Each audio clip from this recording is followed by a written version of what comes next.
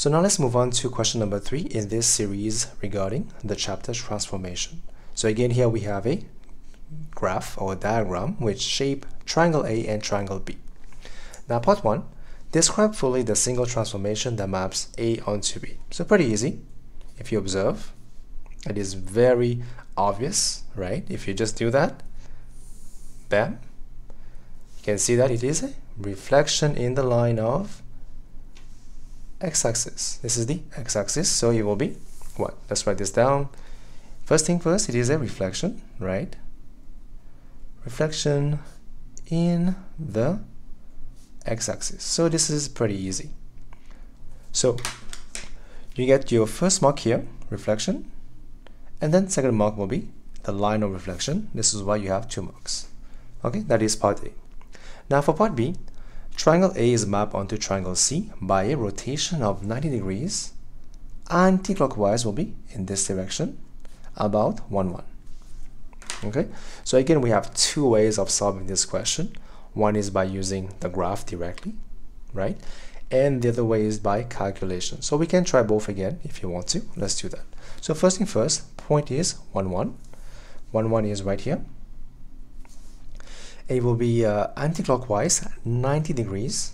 Let's see. So this point, since it is on the point of rotation, it will not change. It will be the same thing. Now this point will have to go this way, right? It will be this one, right? And this point has to become this one. That makes sense. Now we have to join them to form the triangle C for that question part B. So this is done by just observation and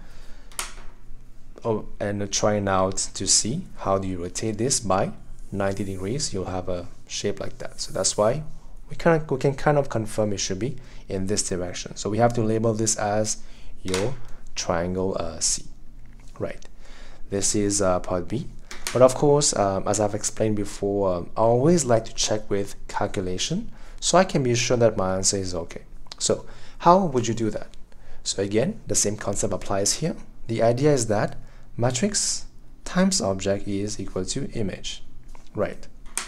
Now, matrix here is a rotation anti-clockwise, and the center, now again, it is not 0, 0. So it is a long process, but it is what it is. We gotta do to check the answer. So the object is A, and the image we're trying to find is C. So let's begin with writing down the values of A, or the points of A. So as we have seen, A from the diagram is the points 1, 2. So this is 1, 1, 4, 1, and 2, 2. So let's write this down. The points is 1, 1, we have 4, 1, and then 2, 2. Now, because again the center is not 0, 0, we have to first minus that from here, right? Because we cannot use this formula with a center which is not 0, 0, so we have to minus it. That's the first step. So 1 minus 1 is 0. That will be 3, and that will be 1. That will become 0, 0, and 1. That is the values that we have to work with. Pretend that this is A, so we can use our equation. So now the matrix, how do we derive the matrix if you don't memorize it? For example, again the same thing as we have done before. You have to think about the axis. Okay, this is my x and the y right here. Now you will begin with this point as always. This is the first point we care about, the point 1, 0. And then we care about this one, it is 0, 1.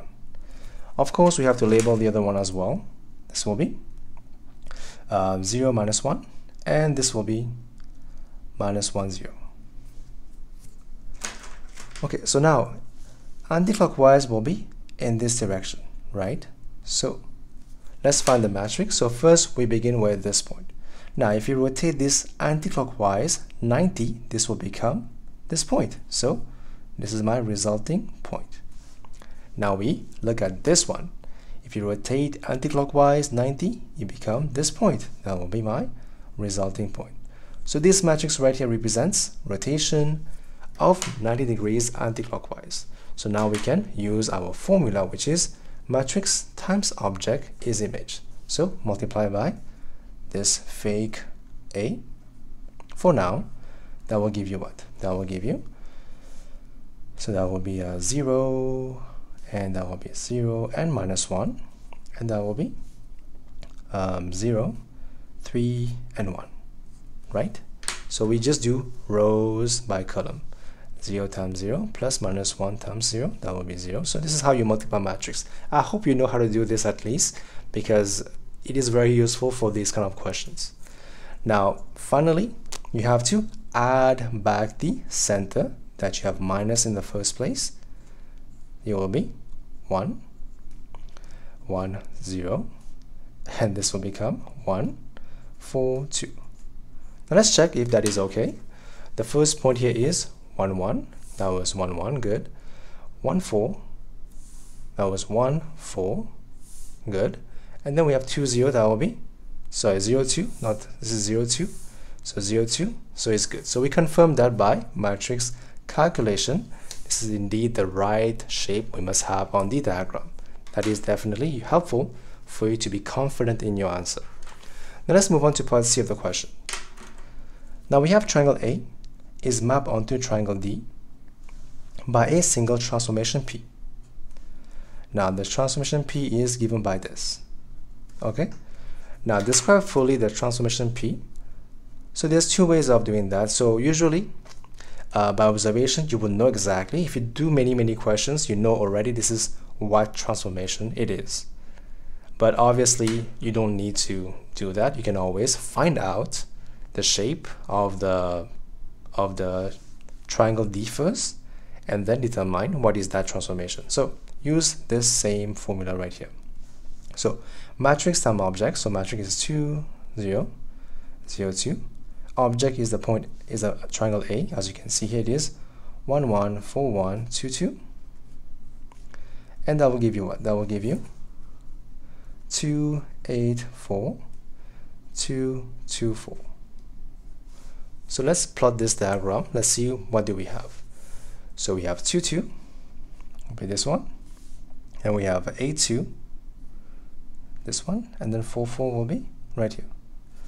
As you can see, the shape of the triangle has changed. It has become larger. So in that case, you can conclude by elimination that this has to be an enlargement. That's the first step that we have. So this is D. So that's the good first step. We have seen this has to be an enlargement. That's the first thing. And then to define enlargement, we need to find the scale factor and the center of the enlargement. Now this one is obviously, since you were able to use the matrix multiplication, we know the center has to be 0, 0, and the scale factor, let's have a look. It was 1, 2, 3. It became 1, 2, 3, 4, 5, 6. So the scale factor has to be 2. Okay. Now because the center is not between those two shapes, it should be somewhere over here, right? If you want to test, you connect this point with the corresponding point, it will go in this direction, right? That makes sense. And then this connect to this, they will meet at the center.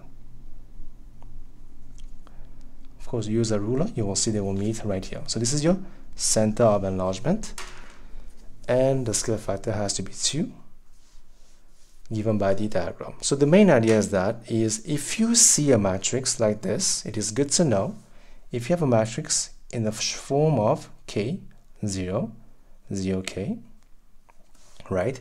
This one has to be the scale factor of K. This is 2, this was 2, and you know this has to be an enlargement. If you ever see a matrix like this, you know that it is an enlargement, and this K is the scale factor. So this is question number 3 in this series. I hope that was helpful. I will leave a link down below for question number 4.